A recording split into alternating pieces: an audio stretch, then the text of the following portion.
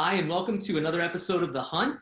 We're back with our weekly show dedicated towards helping hiring managers and candidates navigate the world of recruiting. We come back every Friday to discuss insights, advice, and guidance on the hiring landscape and trends that we're seeing. For those of you who weren't here last week, my name is Kevin Roth. I'm a director of recruiting at Advice Personnel.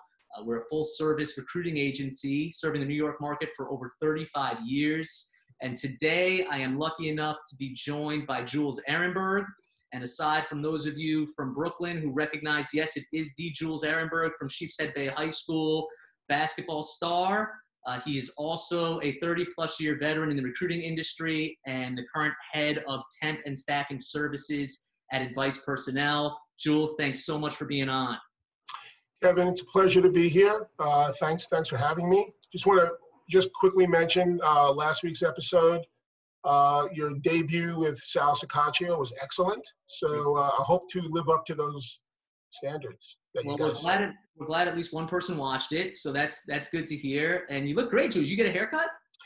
Yeah, first haircut in 3 months. Got it yesterday, actually. And everyone in my family thinks I look, less like Albert Einstein now, so it's all good. Yeah, it took me about an hour and a half to get my hair to sit down for this video show, which was tough without any sort of professional help.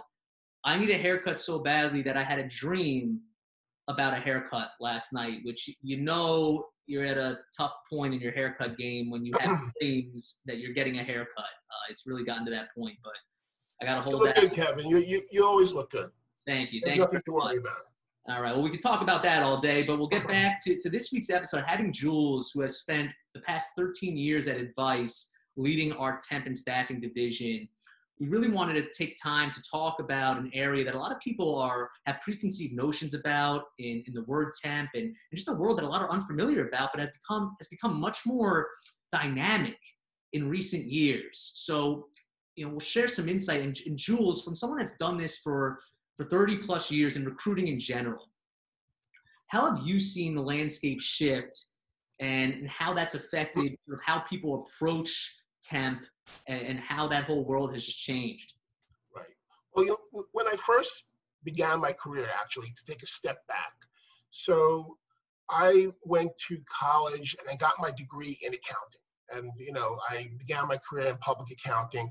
And back in the day, the way your career was supposed to work was, you would get a position in public, in the accounting world, at least, stay there for a few years, then transition possibly into a private company and spend the next 15, 20 years in that company. Yeah, your whole life's laid out in front of you.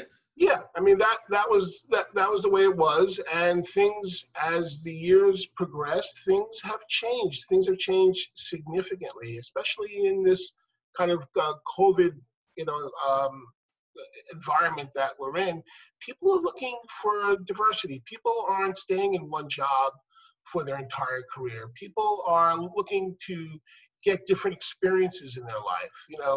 After 2-3 years in one company, they may be looking for other opportunities to get other experiences. And even on the flip side, companies value that. Companies back in the day used to value stability. Right. And being with one organization or two organizations for most of your career.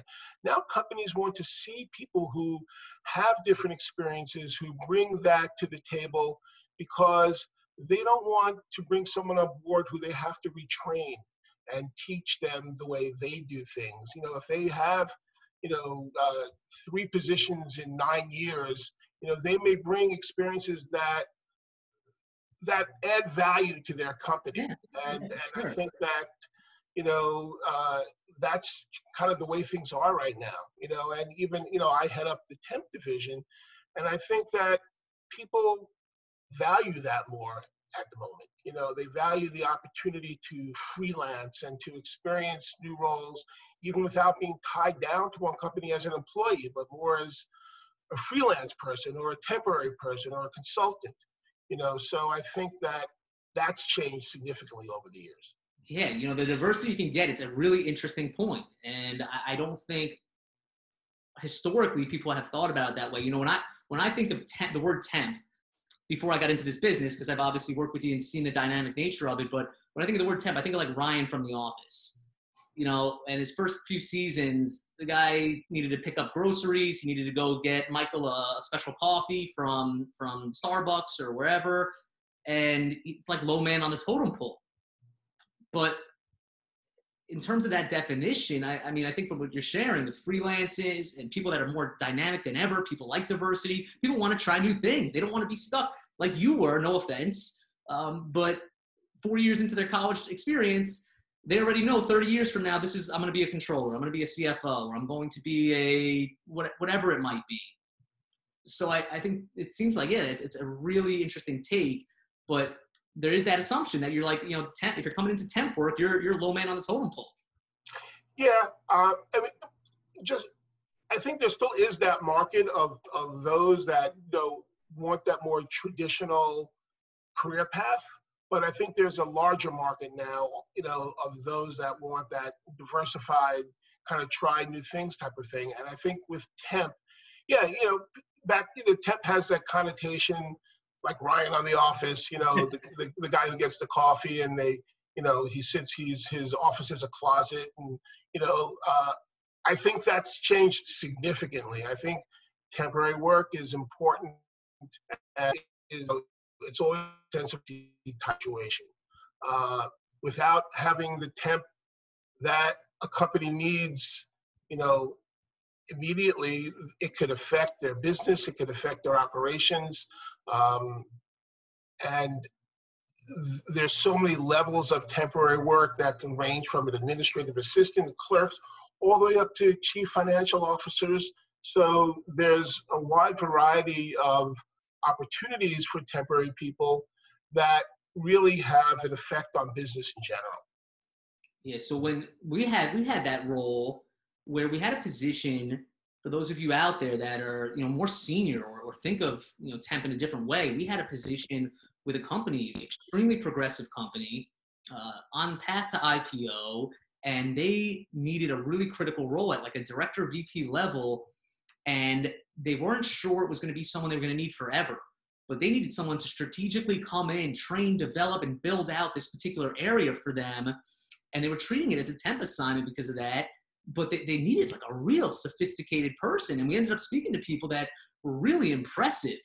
And they just preferred the freedom and flexibility, knowing I could come in for 3 months. I love the project-based nature of it. Come in, attack it, build it out, and then be able to kind of move on to the next challenge. And I'm in a spot where I'm not concerned by that flexibility. I think they had a family member or a spouse who had benefits, so they didn't need that component. I mean, of course, right. We still see I'm sure a majority of your work is still the traditional temp, short-term fill assignments that are more traditional in that it's full-time temp and, open-ended.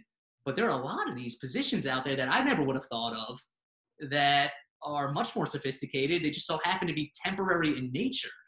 But that's not necessarily the same word that everybody thinks it is when you think of Ryan. Yeah, and also the more progressive companies think like that. The more progressive companies want someone in there for a project that this person could add value to their company for that short-term stint, and then not have the overhead of keeping that person on board. Because once the project's complete and all the information that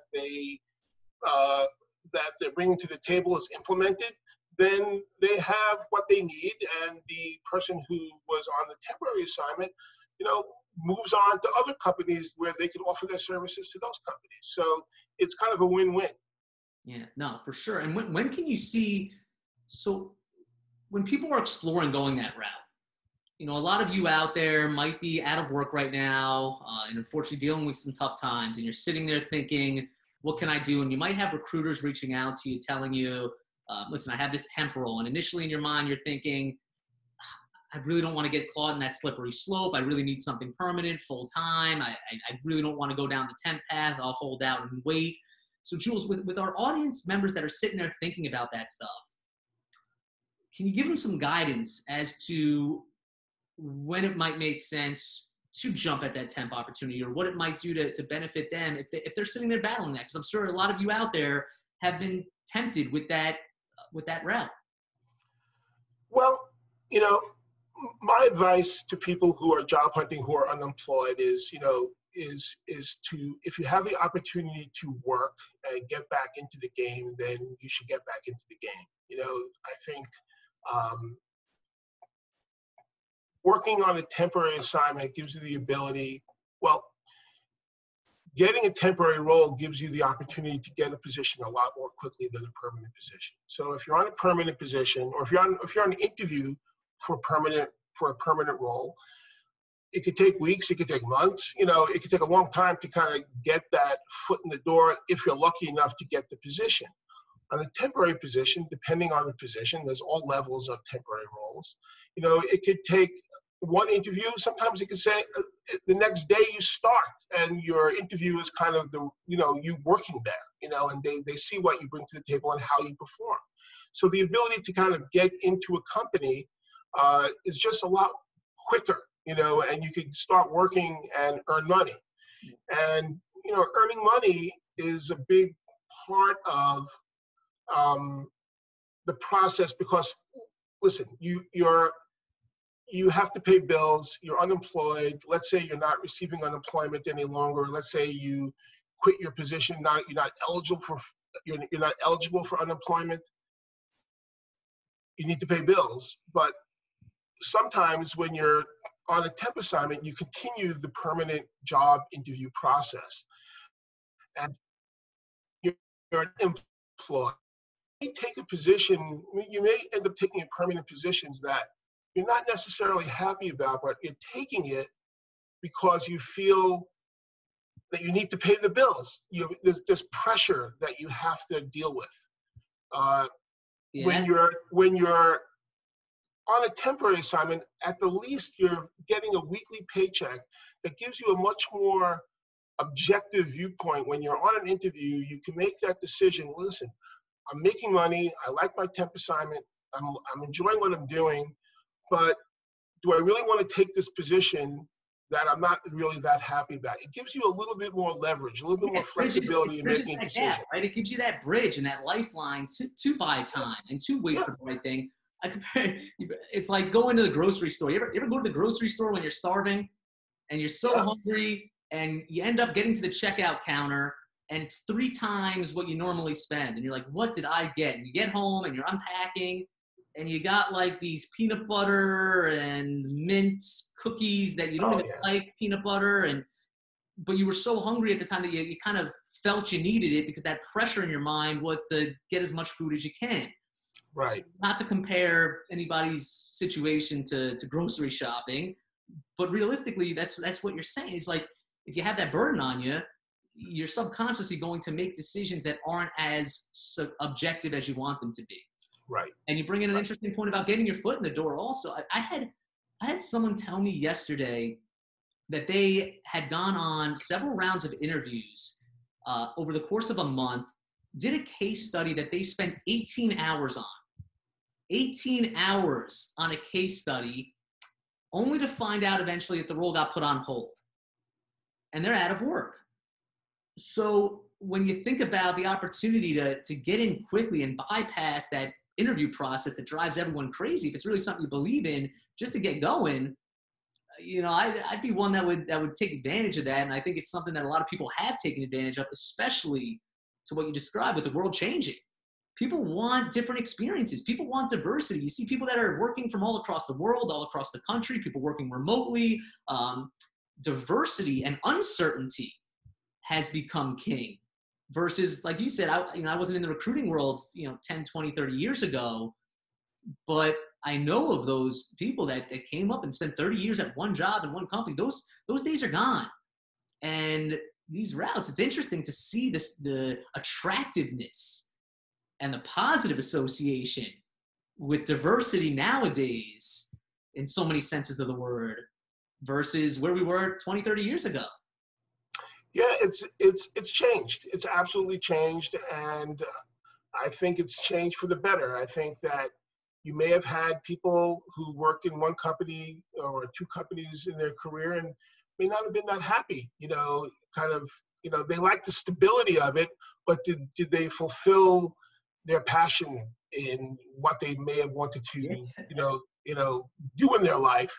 And I think that you have you have people now who are looking more inwardly as to what they want to do, as opposed to kind of appeasing, the kind of industry standard of working. The rat race, or Yeah, whatever the industry yeah, norms are. yeah, That's empowering stuff. Anybody that's out there that's watching this, that's sitting there and has always, you spent the last 5, 7, 8, 10 years, 20 years, 30 years doing something you never truly loved.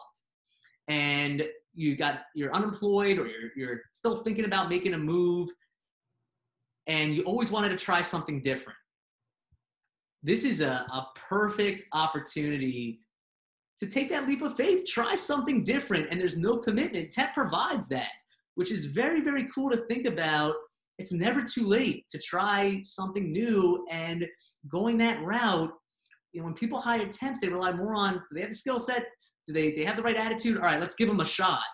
Versus permanent, where it's like, have they done this before? Let's have them meet 15 members of the team. Let's go through 16 case studies. Let's do references. I've seen Jules, I've seen you. I always laugh and I make fun of you a little bit, but I could never do what you do because you have companies that call you. I have companies that call me and say, Kevin, we have an urgent hire. We want to hire this person we got to get them on board within 3 months. So we got to rush and really find people. And then I hear you on the phone and someone calls you and says, Jules, I just need someone good, smart, who wants to do this. I need them to start tomorrow morning at 9 a.m. yeah, yeah. I mean, the sense of urgency is, I executive for 7 years. And I placed people in a variety of industries, including physicians, marketing people, technology folks, and this is a different animal, because the companies call me when they really have to have someone on board. It's an emergency, and without having that person there, it really, as I said before, it could affect their business, and they must have it done. And like you mentioned also, Kevin, this also gives people an opportunity, if they want to try temp positions, let's say, and I would only recommend trying a temporary position if you're not working. I wouldn't leave my job to, venture into the, temp world, unless you're looking to kind of create your own freelance type of business. I mean, that's possible, but for temporary roles, it's the opportunity to get into different industries is very different from working on the permanent side. Permanent side, you're working in an organization, you're working in real estate, you feel, I'd like to try something else and experience a different industry. Very difficult to do for permanent roles because they're looking for someone who understands culture of the industry, understands the challenges of the industry, the language, the systems. Temporary positions offer the opportunity. There's so much more flexibility because companies, because of the sense of urgency, they're open to different people that bring the skill set, the transferable skills that would be that role may have, that you don't need to have the industry experience, and then these people get opportunities to experience other industries. That's huge. And not to cut you off, but flipping that around also for the hiring managers that are watching us right now, and hiring managers that are listening, people in hiring positions. Going this route, the same way it gives a candidate a chance at diversifying their experience, maybe finding a passion they never knew they had and finding a niche they never knew they were meant for. It removes the bias and gives a hiring manager a chance to make a hire and find a diamond in the rough that they never would have considered if it were a permanent position. These resumes might have never made it through to them.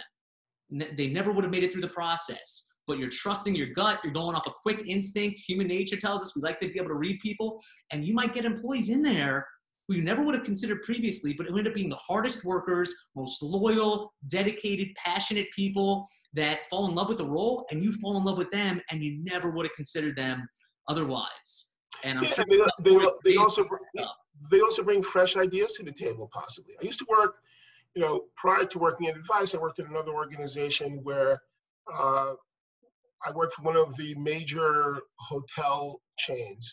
One of our clients was a major hotel chain. And they always felt that, and this was in their marketing department, and their kind of philosophy was never to hire people who have marketing experience within the hotel industry. Always look outside the hotel industry. Always look for the most creative marketing people in the country or the creative industries that they come from, because they wanted fresh ideas. They didn't want the stale hotel typical marketing jargon that was, and they wanted people who understood what affects people, not what affects, what the standard marketing, typical marketing campaigns were. So that's kind of what we're talking about. Companies may appreciate people who come from different industries, and many times when they hire people with temporary experience or who are looking for a temporary role, they will get that, and they could be pleasantly surprised to get that kind of refreshing, idea, from someone who's coming from a different industry. Yeah, and again, who never would have gotten a shot otherwise. So some really insightful and hopefully energizing insight for people out there who are considering this route. Try something new. Get out there. You ever thought you had a passion in something else? To Jules's point, don't leave a gainfully employed position to start experimenting unless you really have the luxury of being able to comfortably do it. But if you're in that position, whether you're on the hiring side or a candidate, get out there. Try something different. Give yourself a shot to find something you never thought you would have fallen in love with, or give yourself a shot to find somebody that you never would have otherwise considered. And you never know where that journey could take you. And I'm sure we could share stories for hours, but not sure how many people would listen to us on a Friday here if we go on for that amount of time. But Jules, I want to thank you so much for coming on. For those people out there, for those of you listening who really took something away from this, but really want more, we're going to leave you wanting more, but reach out to Jules. He's tagged on this post. Connect with him. Send him a message. Reach out to him. And he'll be happy to give you any advice, guidance he can. If you're exploring going this route or hiring in this way, reach out to him. He's 30 plus years in the industry and would love the chance to let you pick his brain and see where it goes. But Jules, thank you so much for coming on. Really awesome getting to spend time with you, especially we don't get to see each other too much anymore. Yeah, it's been my pleasure, Kevin. Great talking to you as always. And yeah, as Kevin mentioned, feel free to reach out to me anytime. Questions that you may have about careers, I'm definitely there for you. So great to talk to you again. All right, good. So we'll catch up soon, Jules. But everyone else watching, follow us on LinkedIn, Advice NY. Make sure you check out our page for new content. Like and share this post, and check in every Friday for a brand new episode of The Hunt. In the meantime, enjoy the weekend, and we'll see everybody next Friday. Thanks for tuning in. So long.